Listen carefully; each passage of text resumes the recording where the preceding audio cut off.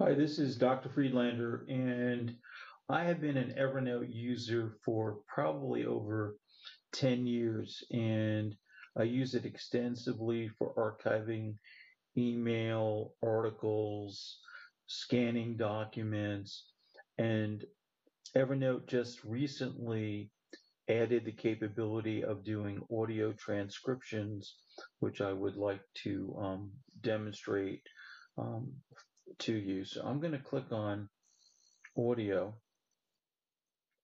and you can see that it's starting to record. And I'm going to play a TED Talk in the background, and then I'll show you how we can transcribe the text. I need to make a confession at the outset here.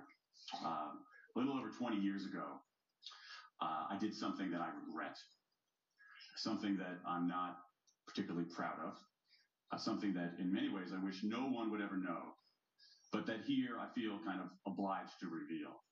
Um, in the late 1980s, in a moment of youthful indiscretion, I went to law school. Now,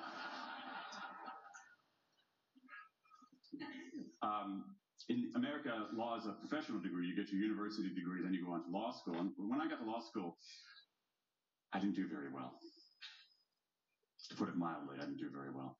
I, in fact, graduated in the part of my law school class that made the top 90% possible. Thank you. I never practiced law a day in my life. I pretty much wasn't allowed to. But today, against my better judgment, against the advice of my own wife, I want to try to dust off some of those legal skills, what's left of those legal skills. I don't want to tell you a story. I want to make it. So I just stopped the audio, and now I'm going to press on the stop up here. And you can see when I do that, I get the transcribe button right in the Evernote file, and I'm just going to click transcribe. Let's see how quickly this takes.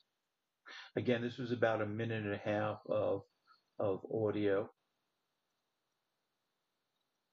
So you can see that the audio was transcribed, and it looks like it did a really nice job.